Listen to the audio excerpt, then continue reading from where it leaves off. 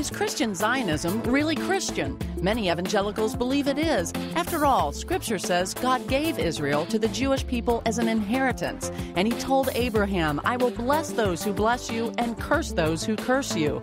But a growing number of evangelicals oppose Zionism. They say the movement confuses biblical prophecy with Israeli nationalism and furthers oppression of the Palestinian people.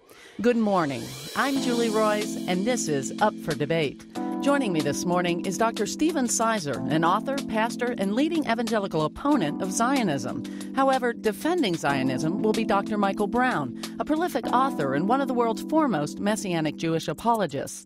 Drs. Brown and Sizer join us in just a moment, but first, here's what some of you think about Christian Zionism. I definitely believe that they're the chosen people and that we're supposed to support them, but that their government isn't necessarily following what God wants them to do, and that God loves the Palestinians just as much as he loves everyone else. So the situation over there is way more complicated than most Christians want to believe. I do believe that the Lord chose Israel as his people, so Israel does have a really important role in history and in God's plan. It doesn't make a whole lot of sense in my mind to fervently support any nation, including the Israeli nation, that reject our Lord and Savior Jesus Christ. In fact, the modern-day Israeli nation even passes laws that deny Christians the ability to do evangelism. So, I mean, why would we support anything like that? Whatever you think is the correct side of it, the things we do and the things we choose to do affect other people. And I think about Abraham's mistake about not trusting God, and it has affected generations upon generations and millions of people because he chose to do it his way instead of God's way. Whenever the conflict comes up in the news or people talk about it, I think about that in my own life. I need to follow God's ways in everything I do, lest it affect others as well. Well, there obviously are a variety of opinions on Zionism in support of Israel, but which view is correct? Are the Jews still God's chosen people? Does modern Israel have spiritual significance, or is it merely a secular state? And does supporting Israel mean ignoring the plight of the Palestinians? As always, I'd love to hear your thoughts. The number to call is 877-LIVE-675. That's 877-548-3675. Again, I'm Julie Roys, and you're listening to Up for Debate. And perhaps you're new to this topic, and you're wondering, just what is Christian Zionism? Well, throughout this program, I think you'll get a much more thorough understanding of the term.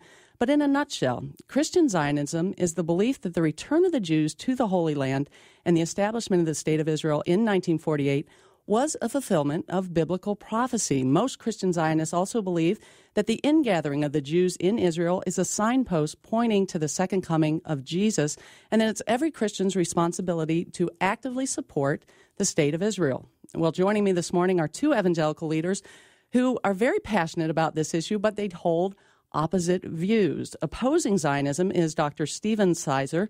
Dr. Sizer is the vicar of Christ Church in Surrey, England. He's also the vice president of Biblica Europe Ministries Trust, a ministry sponsor and publisher of the New International Version. But perhaps most pertinent to our discussion this morning, Dr. Sizer has written several books about Zionism, including Zion's Christian Soldiers and Christian Zionism. So, Dr. Sizer, good morning, and welcome to Up for Debate. Good morning.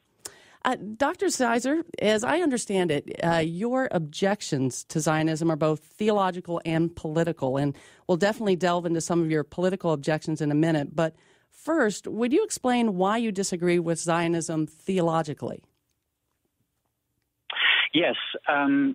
Zionism is a political viewpoint that does see Israel as much more than simply a nation state. Zionism, especially as it is manifest today, sees itself as a state for the Jewish people, and therefore it inevitably treats non-Jewish citizens as second-class citizens, or even as non-citizens. It therefore has a greater parallel with attempts in South Africa to create a white apartheid regime. The parallels are quite clear in my mind and the mind of many others. I don't oppose the existence of a state a Jewish state or even a state for all its citizens. But Israel's got to make up its mind as to whether it's going to be one state for all its citizens or two states, one for Jews and one for Palestinians. Theologically, Zionism is not something that the Bible teaches us, I believe. The nature of Israel as a people in the Old Testament, as much as in the New Testament, was an inclusive people on the basis of faith, not race. Today, Zionism manifests itself primarily as a state based on race, not faith, and therefore I see it as having no parallel with God's people in the Scriptures. Okay, and you would say that the establishment of the State of Israel, a lot of people would point to that, say God said in the Old Testament as a punishment for their disobedience that he would scatter the Israelites, but then it also talks about this regathering of the Israelites. A lot of people point to that and say this was a fulfillment of prophecy in 1948. You would say that doesn't have spiritual significance. Is that correct? And would you explain why? Well, I would be agnostic. We suffer from what's called chronological snobbery. We think basically that our generation is the most important one that's ever existed. If you look at history, you'll find Christians seeking to interpret prophecy in the light of the news of their day. So Napoleon was the Antichrist. Gorbachev was the Antichrist. Charles Dyer's book, one of his books, suggests that Saddam Hussein was the Antichrist. Then it became Osama bin Laden. Then it became Ahmadinejad. We forget failed prophecies and we focus on what we believe makes sense for our generation. The prophecies about the return to the land were always predicated on repentance. The pattern, both in the prophets as much as in the law, was obey and you can stay, rebel and you're out. Repent and you can return. And God's people returned out of exile under Ezra and Nehemiah, but they returned in repentance, and they were explicitly told to share the land with the foreigners who'd come to faith in the one true God. So I am skeptical about trying to date events such as 1948 or 1967 biblically, because it flies in the face of the consistent teaching of all the prophets, which was that the return to the land would be predicated on repentance. And I do not see the Jewish people repenting and believing in Jesus. Okay, well, also joining me this morning is Dr. Michael Brown. Dr. Brown is a Jewish believer in Jesus. He's also the host of the nationally syndicated Line of Fire radio broadcast, and he's the president of the Fire School of Ministry in Concord, North Carolina. Dr. Brown also teaches Bible and Hebrew studies at several leading seminaries, and he's written nearly 24 books. So, Dr. Brown, welcome. It's a pleasure to have you on the program. Thanks for having me. Great to be with you.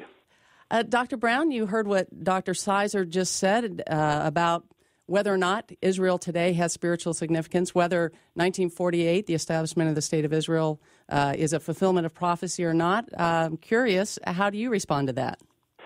Sure. Well, I might agree with a couple of specific points that were made along the way, but categorically differ both theologically and politically. In short, God scattered the Jewish people in judgment, and we see in Scripture that what God curses, no one can bless. When God shuts the door, no one can open it. And the only way that we've been regathered, if we were scattered in divine judgment, the only way we've been regathered to the land is because God chose to regather us. That's not being a rocket scientist to be able to recognize that. In point of fact, in times past, 2,500 years ago, during the time of the Babylonian exile, when we were in sin, God said he was bringing us back to the land despite our uncleanness because his name was being blasphemed. So I bow down to a sovereign God who works things according to his purposes. And in point of fact, Isaiah 62 never changed, God telling us to pray for Jerusalem, that it would be a light of the whole earth. Psalm 122 never changed. The fact that Jesus will not return until Jerusalem welcomes him, Matthew 23, that's not changed. The fact that even in sin and under judgment, yes, Jews need Jesus to be saved like anyone else, but God reiterates in Romans the 11th chapter, even though enemies for the gospel, they're still loved because of the promises to the fathers, for the gifts and calling of God are irrevocable. This has nothing to do with races, and this has nothing to do with politics. This has to do exclusively with the faithfulness of God. He said in Jeremiah, the 31st chapter, verses 35 to 37, that no matter what his people did, even if we'd be disciplined, still he would preserve us. We've been miraculously preserved. We've survived the Holocaust and everything else only by God's grace and goodness, none of our own goodness. He's now restored us back to the land. And in point of fact, Arabs living in the land of Israel have more freedoms than anyone else. The Jewish state remains totally inclusive. In fact, the 200,000 refugees that remained in the land and listened to Israel's beckoning to remain in the land are now 1.5 million people and vote and have a presence in the parliament, have a presence in the Supreme Court, far more liberties than those living under the Palestinian Authority, and far, far more than living under Hamas. So when things like apartheid are mentioned, or unfortunately other terms that Dr. Saz has used in the past, like ethnic cleansing, they're inflammatory, dangerous, and when we just look at it on a very simple level, I believe it remains true that if the Israelis were to put down their weapons, there'd be no more Israel. If the Palestinians were to put down their weapons, there'd be no more war. Israeli soldiers are trained in ethics right from the start. When there's a Palestinian child that's killed, it's a tragedy, and there's an investigation. Look into it. When there's an Israeli child killed by Palestinian terrorists, that's a cause for rejoicing. So Dr. Saz is on the wrong side of this in terms of justice. He's on the wrong side of this in terms of Scripture, theology, and God's heart. And if we really care about the Palestinian people, then we need to stand with Israel, recognize what God is doing. Yes, where Israel's wrong, call them to account, but is standing with them, not against them, recognizing the purposes of God at work in this hour. Zechariah 12 speaks of the day when all nations will turn against Jerusalem. That tells me that there's some spiritual war going on, and we as followers of Jesus need to recognize the spiritual war, stand with justice, stand with what's right, and then stand together for justice for everyone in the Middle East. And I trust on that point, Dr. Sizer and I would agree. Dr. Sizer, Dr. Brown thinks you're on the wrong side of justice on this. How do you respond?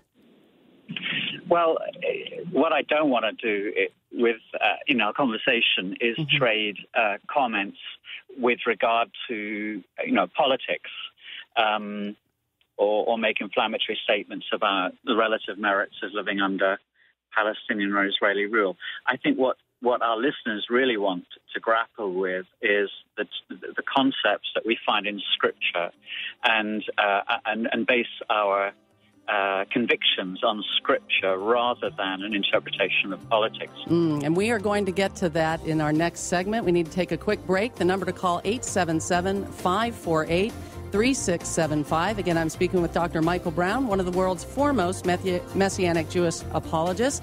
Also, Dr. Stephen Sizer, a leading evangelical opponent of Christian Zionism.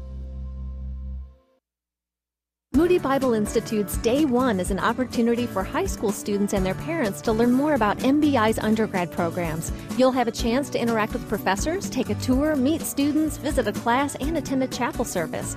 Gain a better understanding of the academic and spiritual life at MBI.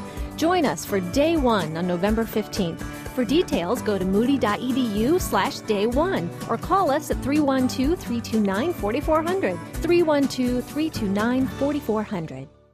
Where is it? Would you believe it? The TV remote control in the refrigerator? Huh? This is Norman Wilson, and it's true. More than half of Americans lose the remote control up to 5 times a week, and they often find it in the refrigerator. Cool. Probably left there during a dash for a snack during commercials. We're all guilty of doing things thoughtlessly, without the concentration of reason or the attention of our conscious mind. Usually that's no more troubling than losing the remote. But such negligence can have more serious results. Did you know the Bible says when you know to do good and don't do it, that's a sin? It's called a sin of omission. You see, a sin is not only doing what you know is wrong, it is failing to do what is right. And the Bible says the wages of sin is death, but the gift of God is eternal life through Jesus Christ our Lord. If you would like information about how you can begin a relationship with Jesus Christ and receive His free gift of eternal life, I would invite you to call 1-888-NEED-HIM.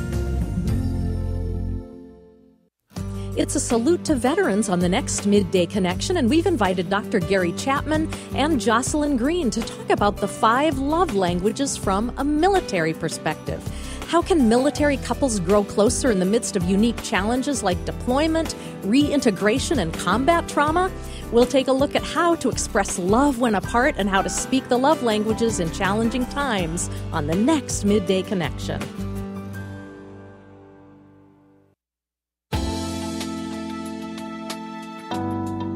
How Christian is Christian Zionism? Welcome back to Up for Debate. I'm Julie Roys, and if you're just joining our discussion and perhaps unfamiliar with that term, Christian Zionism is the belief that the establishment of the modern state of Israel was a fulfillment of biblical prophecy and a sign that the second coming of Jesus is imminent. It's also a movement that encourages Christians to actively support the state of Israel.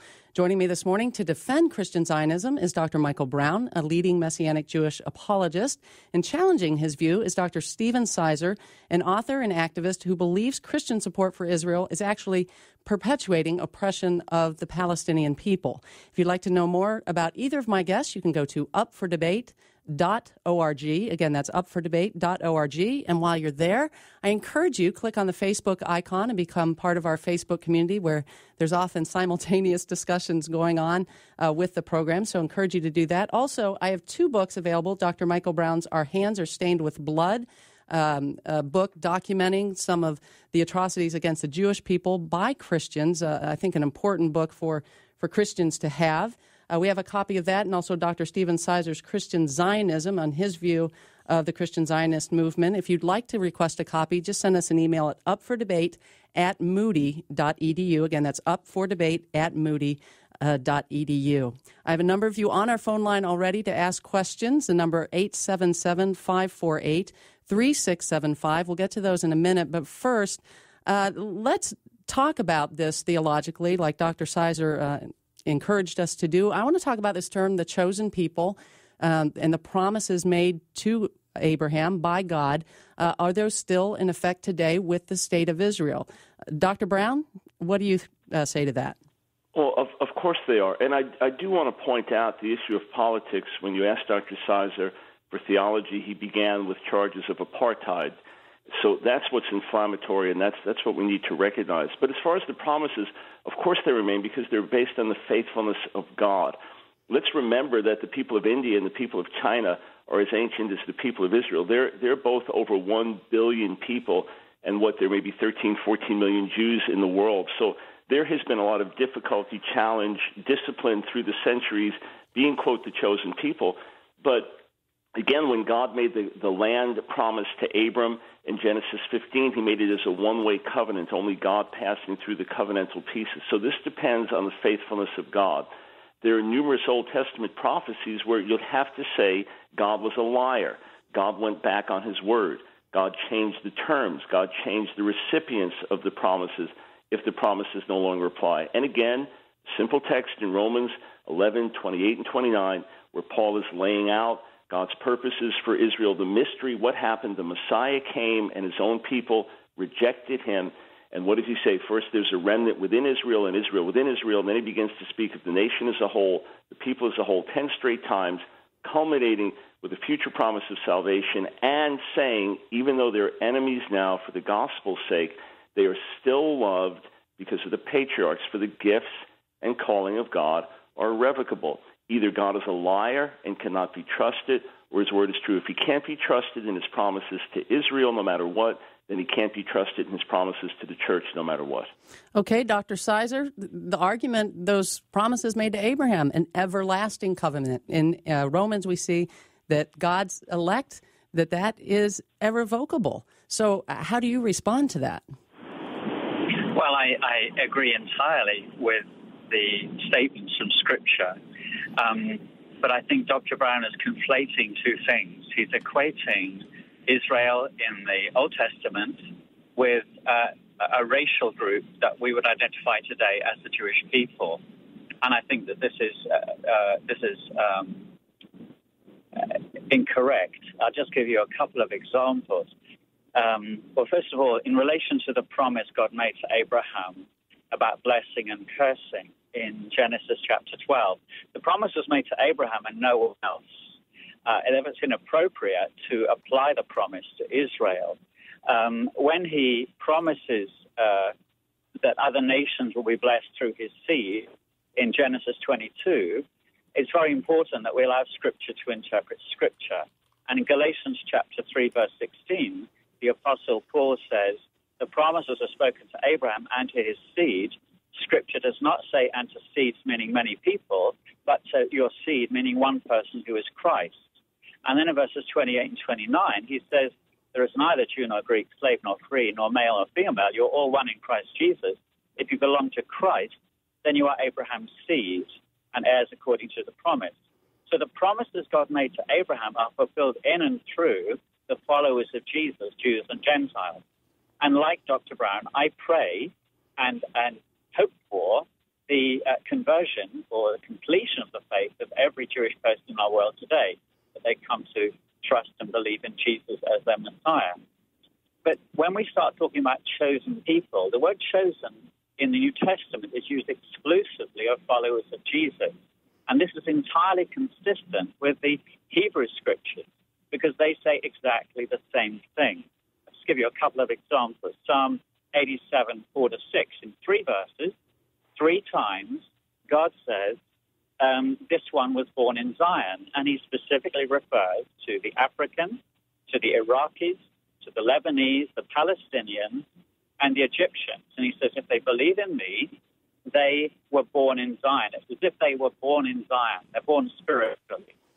And in Isaiah 56, God anticipates the racial prejudice of those who believed that Abraham was their father when he says, let no foreigner who's bound themselves to the Lord say, the Lord will surely exclude me from his people.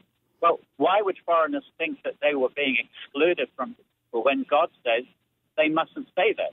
It was because God's people were doing the excluding. And the term Jew in the Old Testament does not mean racially descended from Abraham. Just give you one example, Esther 8, verse 17. After the glorious deliverance of God's people out of the hands of those who wanted to destroy the Jewish people, verse 8:17 says that many other nations became Jews out of fear of the Jews, recognizing what God was doing. So by the time of Esther, the Jewish people were made up of many nationalities, and I would suggest from that verse that those who could trace their physical descent back to Abraham were already by a minority within the Jewish people. So it's not surprising when we get to the New Testament in Romans chapter 2 and Romans chapter 9 that Paul defines Jew in spiritual terms and he defines Israel in spiritual terms. So I have no problem with the promises. I apply them today to the followers of Jesus, Jews and Gentiles, and I do pray that every Jew will come to an understanding that enables them to be grafted back into the vine into which we have been grafted as Gentiles. Okay, Dr. Brown, let me allow you to answer that. Sure. With all respect, Dr. Sizer, you completely undermined every point you made with your statement that you were praying for Jews to be saved. Well, who are Jews then? We agree there's an identifiable people in the earth today that God has preserved. No, not everyone can trace themselves back to Abram, but let's remember it's been very difficult to be a Jew through history. There's been scattering, there's been persecution. This has hardly been a popular thing, so it's always included others, and the modern state of Israel does to this day. So Esther 8 does not negate that. Isaiah 56 does not negate that. Rather, it is reiterated by the fact that God has preserved a specific people to whom he gave specific promises. And, for example, in Psalm 105, Psalm 105, what's reiterated there is that these promises to the descendants of Abraham, Isaac, and Jacob to Israel, so this is an identifiable people, to you I will give the land of Canaan as your portion for an inheritance, and he says that it is an everlasting covenant. Either God's word is trustworthy or it's not. Of course, there's an identifiable people on the earth. That's what we're talking about. No one said that everyone is ethnically traceable back to Abraham, but that this is the people that descended from Abraham, Isaac, and Jacob and have consisted primarily of the physical descendants, and others can join to them. What troubles me, though, is you'll take an interpretation where Paul is making a homiletical point, Galatians 3, talking about seed, plural, which is never used for people in the Bible. It's always a collective if it's talking about the people. He is making a point about one specific seed, namely the Messiah, as far as messianic promises, but not in terms of promises to the people and the nation. And as you quoted within the very same chapter in Galatians, he now turns around and uses the same word in the plural. As far as Romans 2, he's saying, who's the real Jew? The real Jew is not just one outwardly, but one inwardly. And now what does he do in the very next verse, in the third chapter, the first verse? He says, okay, then what's the reason for being a Jew? What's the advantage? What's the purpose of circumcision? Of course he's talking about Jewish people. And in Romans 9, he talks about a remnant, Israel within Israel. He's not talking about Gentiles there. He's talking about Jewish believers. That's the Israel within Israel. Then 10 more times for the rest of the chapter, he's talking about the nation as a whole. The promises remain to the nation as a whole. And as far as chosenness, it's interesting that the term is used in 1 Peter, of course, as well, for chosen ones, and that's the Jewish believers in Jesus. So, yes, we agree that ultimate chosenness is in Jesus, but the fact that God made promises to a people and that there's a redemptive purpose to this, this all has to do with God's purposes through Jesus. This all has to do with God's love for the entire world. And Paul is explicit in Romans 11 that if the rejection of this people, everyone recognizes who this people is, if their rejection means riches for the world, what will their regathering mean? Back to the Messiah, but life from the dead. So this is one of the great signs to the world that God is still at work, that those he scattered, he regathered. There's no other explanation for the Jewish people being back in the land other than that God regathered us, and it is for his spiritual and eternal purposes. And again, I would argue passionately that for the side of justice, we need to be standing with Israel as well and standing with them for justice for the Palestinians and all in the Middle East. But standing with Israel, recognizing God's distinct purposes for Israel is important missiologically for the salvation of the world. And Jesus says he will not return until the Jewish Jerusalem welcomes him back. There must be an identifiable people. Luke 21, Jerusalem trodden underfoot by the Gentiles, scattering of Jews until the time of the Gentiles is fulfilled.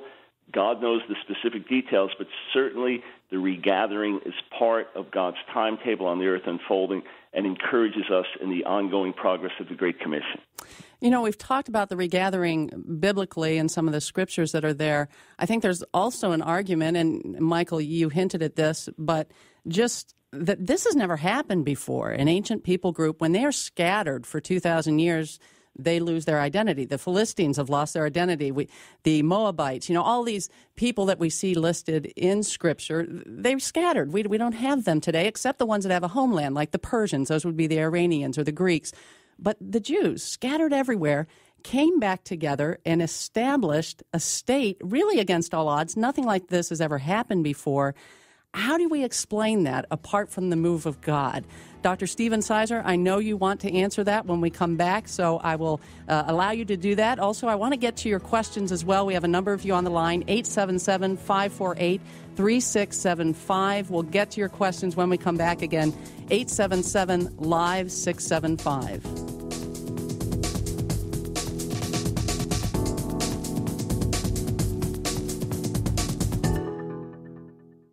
We took a microphone to the streets of downtown Chicago and asked, what do you want out of life? I think just to be happy, be fulfilled. Be happy. Just be happy. Stay happy, live happy, die happy. That's it. To find complete and eternal happiness. Unfortunately, happiness in this world is elusive. Want true happiness? Pursue Jesus Christ. This is Moody Radio. Hi, I'm Dennis Ramey, host of Family Life Today. Throughout my years of ministry, I've witnessed the pain and pressure that drug abuse has on families. Hi, my name's Jeremy. I just started using even harder when I turned 14. I got addicted to a lifestyle. When I started hurting the people that I loved, I knew I had hit rock bottom. Teen Challenge was my avenue to finding Jesus Christ in my life and getting me sober. My mom and my dad, they come and see me. They see the change in me. I don't have to tell them I'm changed out of a jail cell anymore. I'm showing them. I'm living it in front of them. If you or your loved one needs help, my friends at Moody Radio encourage you to consider Teen Challenge. For more than 50 years, they've been helping both teens and adults find a life of freedom through Jesus Christ. You can learn more by calling 417-581-2181 or by visiting TeenChallengeUSA.com. Revealing Hope Ministries of Elgin wants to perk you up every day with one of their single-origin Colombian coffees.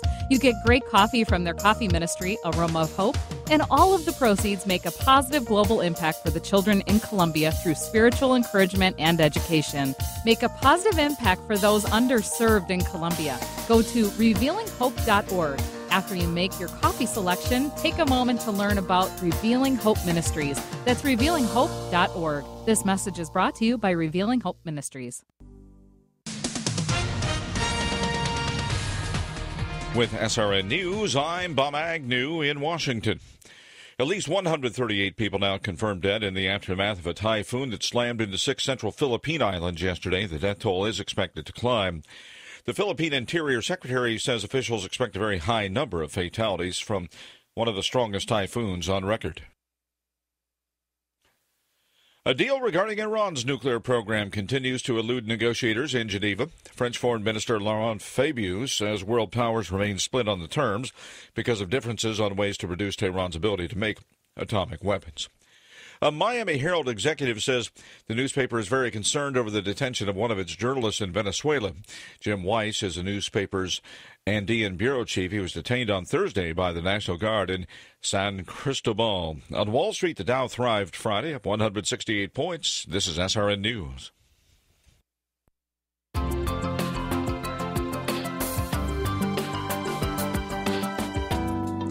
Does the nation of Israel have spiritual significance, or is it simply a modern secular state? Welcome back to Up for Debate. I'm Julie Royce, and today we're discussing Christian Zionism. That's the belief that the establishment of the State of Israel is the fulfillment of biblical prophecy and a sign heralding Christ's second coming. Many evangelicals hold this belief, though a growing number do not. They charge the movement confuses biblical prophecy with Israeli nationalism and perpetuates oppression of Palestinians. I'd love to get to your calls, 877-548-3675. We'll do that in a minute, or you can email us at upfordebate@moody.edu. That's upfordebate@moody.edu. You also can request Dr. Brown's book, Our Hands Are Stained with Blood, or Dr. Stephen Sizer's Christian Zionism. If you just send us an email with your address, we can get those out to you. Again, just a limited number of copies of those, but we'll give them to whoever requests them first. Again, joining me this morning are two leading apologists on opposite sides of this debate. Dr. Michael Brown is a Jewish believer in Jesus, a passionate defender of Christian Zionism. Dr. Stephen Sizer is an Anglican vicar and a passionate opponent of Zionism. So, Dr. Sizer, before the break, I posed the question, just from a practical argument, just seeing the regathering of this nation of Israel, these people, with Jewish descent who have been scattered all over the earth, and then after 2,000 years, came back and reestablished a state. Never happened before in the history of mankind. How would you explain that outside of a sovereign move of God? The problem with that logic is that it sounds very convincing because we're relying on our own experience. When you read theological works from the 1930s from dispensational writers, you find them speculating about how the Holocaust, or the emerging Holocaust, the persecution of Jews, especially in pre-war Germany, how this could be interpreted prophetically. So if we were debating this in the 1930s, we would be arriving at very different conclusions because we would be dogmatizing about how this verse or that verse might make sense of the newspapers. The reality is there are many peoples in our world who still exist without a homeland. The Armenians, the Kurds, and there are many others who have survived in history through periods of persecution and scattering who still have an identity. And I'm not denying that identity to Jewish people today who believe that they are descended from Abraham. All I'm simply saying is that there are in Scripture plenty of passages that show that the Jewish people in the Hebrew Scriptures was made up of many nationalities, and that God encouraged those of faith of other nationalities, in a sense, to take on Israeli citizenship.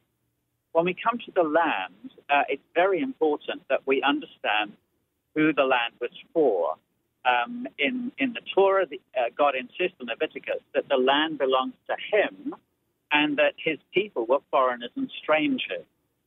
When they came back out of exile under Ezra and Nehemiah, Ezekiel 47, verses 21 and 23, again, in 3 verses, 3 times, God says, share the land with the foreigners. Share the land with those who trusted in me from other nations. You are to distribute the land to yourselves, and you are to give it as an inheritance to the foreigners residing among you. So the land was to be shared. Why does God have to say something 3 times? Because these people wouldn't believe him. Okay. What becomes the New Testament? Can I just add one more verse? Okay. The New Testament. Thank you. Hebrews chapter 11 is really the best place to go to in the New Testament to understand a theology of the land.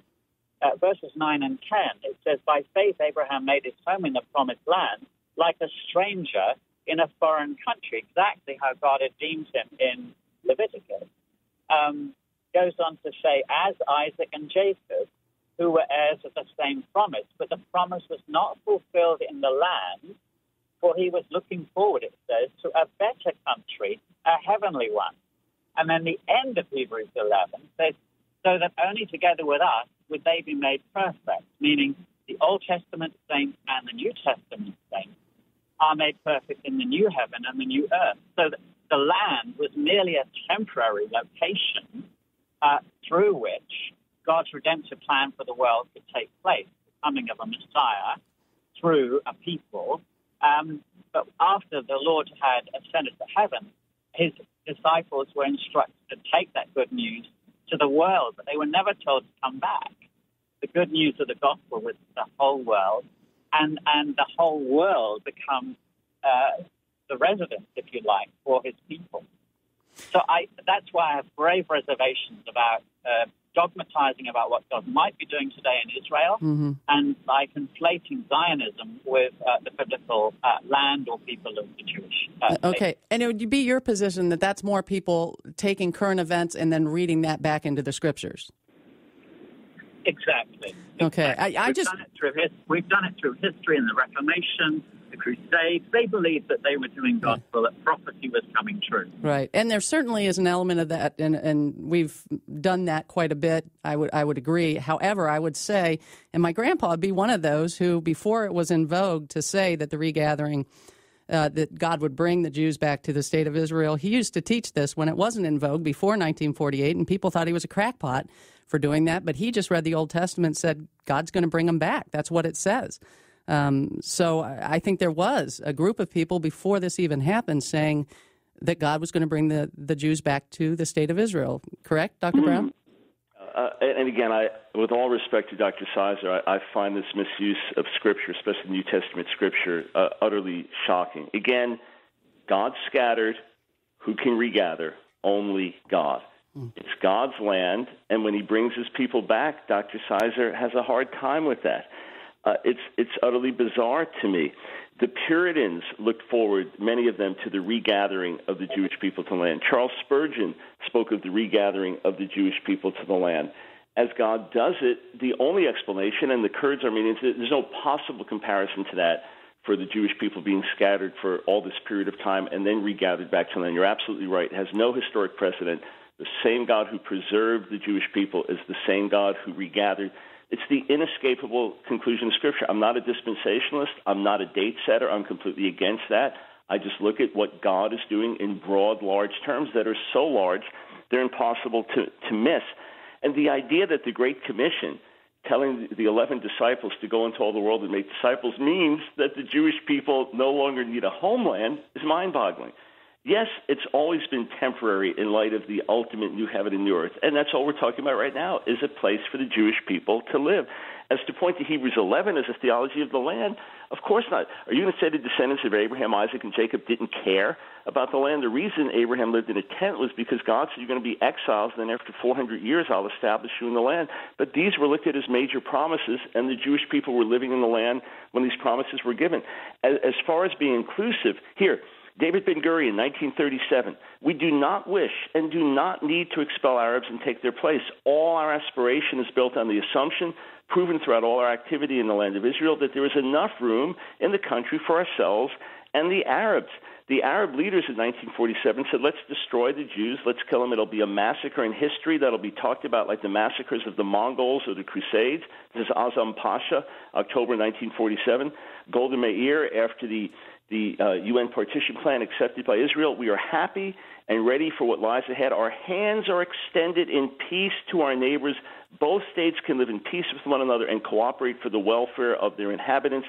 David Ben-Gurion, December 1947, if the Arab citizen will feel at home in our state, if the state will help him in a truthful and dedicated way to reach the economic, social, and cultural level of the Jewish community, then Arab distrust will accordingly subside and a bridge will be built to a Semitic Jewish-Arab alliance. Let's remember that there are 1.5 million Arabs living in Israel, voting with a presence in the parliament, with a presence in the Supreme Court, treated fairly, treated kindly, with more rights than any other Arabs in any other Middle East state. That tells you Israel's heart. Israelis do not enjoy sending all of their sons and daughters into war.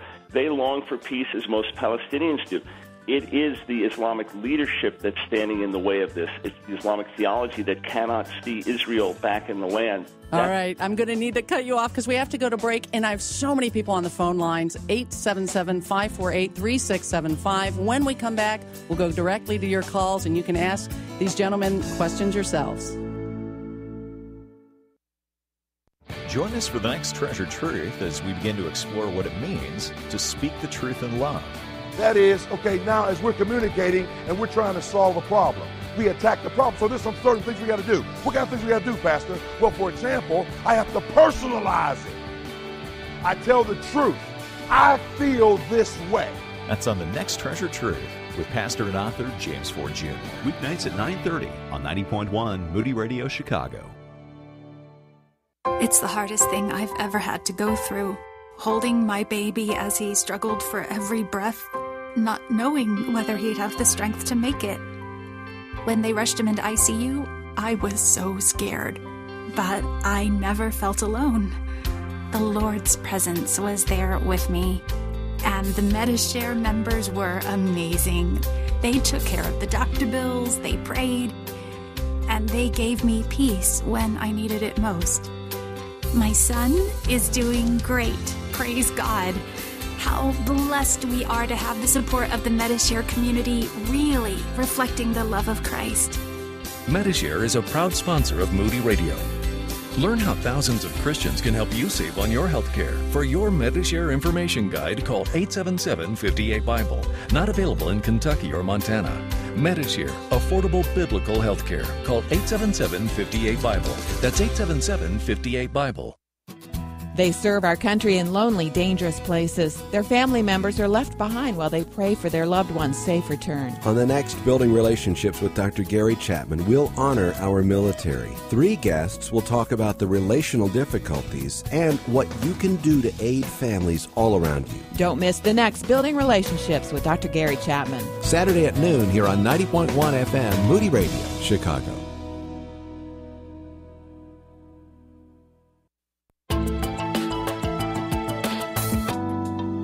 I'm Julie Roys, and you're listening to Up for Debate. So what do you think of Christian Zionism? Does Israel have spiritual significance, and should Christians actively support it? I'd love to hear your thoughts this morning. Number to call 877-LIVE-675, or if you're unable to connect by phone, you can share your perspective on our Facebook page. You can connect by going to upfordebate.org and then clicking on the Facebook tab. Again, go to upfordebate.org and click on the Facebook tab.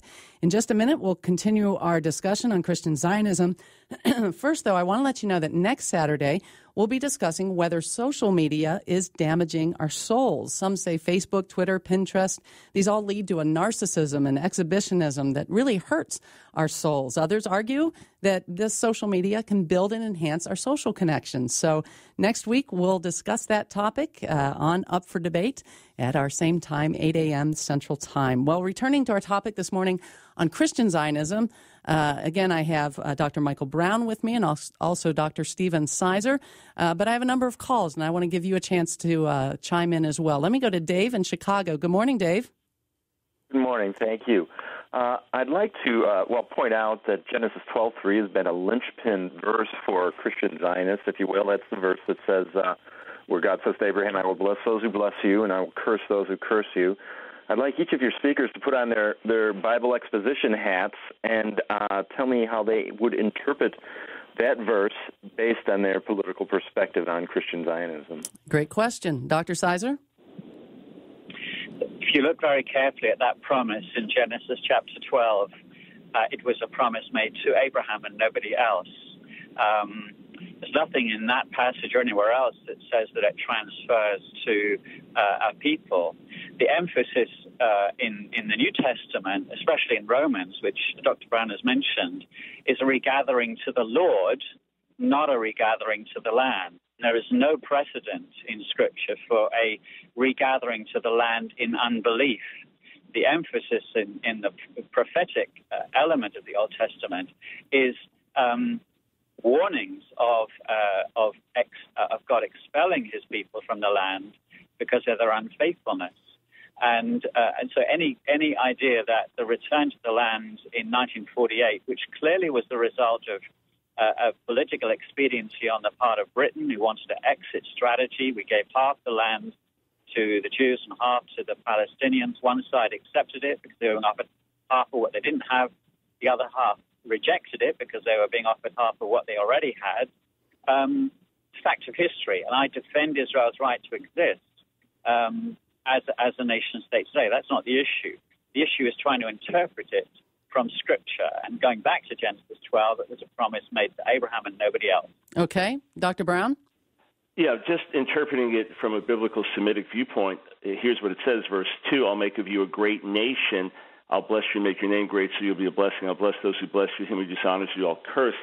There's no question that this includes the future. I'll make of you a great nation. I will bless you. Those who bless you will be blessed. Those who curse you will be cursed. So, of course, it has ongoing relevance to the Jewish people. That's why it's reiterated in Jeremiah 30 and 31 that God would judge those who severely punished Israel when they were scattered. The same thing in Zechariah, the first chapter. So we actually see this reinforced elsewhere in the Old Testament. And again, to correct Dr. Sizer, we have absolute precedent for return to the land in unbelief. Ezekiel 36, he says, I'll bring you back to the land in your uncleanness, and I'm doing it because of my name, because he said my name is being blasphemed.